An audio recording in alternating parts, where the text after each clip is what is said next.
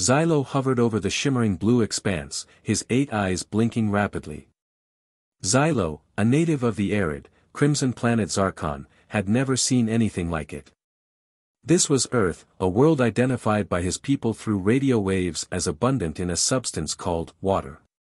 Xarconians relied on a thick, syrupy liquid they called xylar for survival. Xylar was scarce and precious, used only for the most vital functions.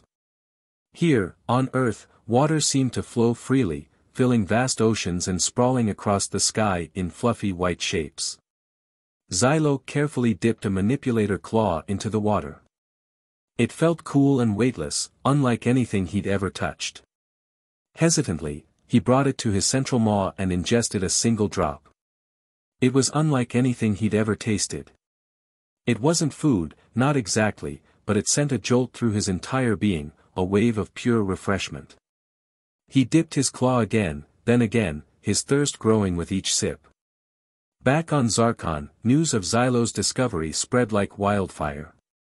The Council of Xarcon, desperate to solve their xylar crisis, saw Earth's water as the answer.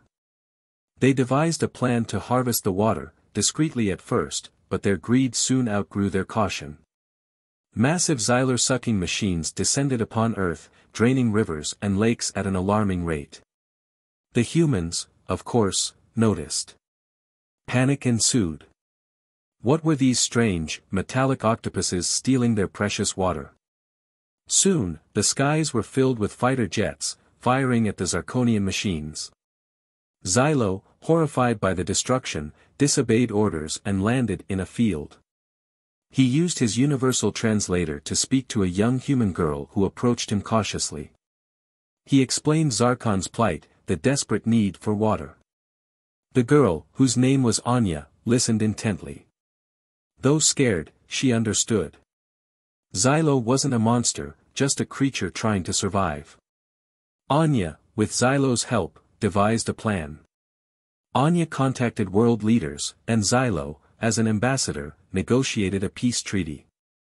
Xarcon would receive shipments of treated seawater, enough to sustain them, but not harm Earth's ecosystem.